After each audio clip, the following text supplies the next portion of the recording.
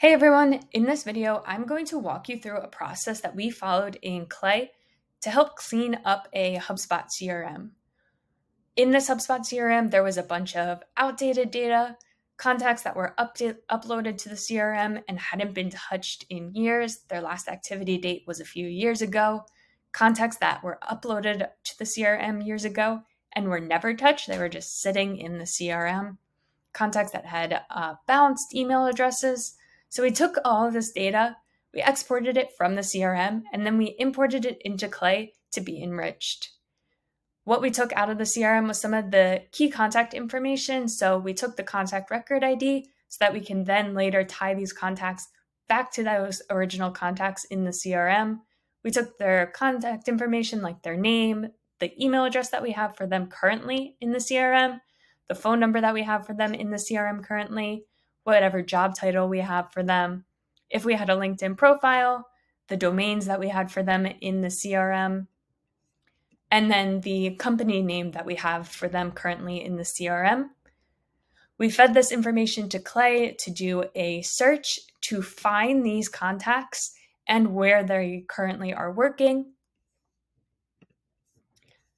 From there, we were able to get their current company's domain, their current company's name, what their current job title is at that company, their LinkedIn URL. From there, we wanted to run a few tests. So the first one we ran was to see how many of these contacts actually work at that company that we had for them in the CRM. So this gave us insight into how many companies still work at that company versus how many work at a new company now. We also did an ICP validation test.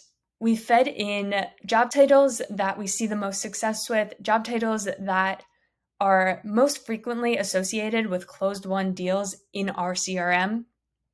We ran that against the new job titles that we got from that contact search, just to see how many of these truly fit our ICP that we would want to keep in our CRM and put back in there for future use, future prospecting in our CRM.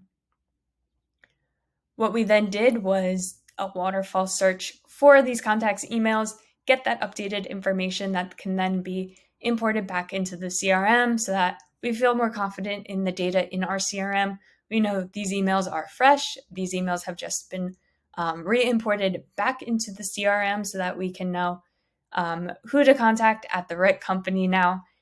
So no more contacts that were just sitting in the CRM untouched, no more contacts that were not even associated with the right company because they switched jobs 2 years ago. We now have that updated information in the CRM and can use this data more confidently.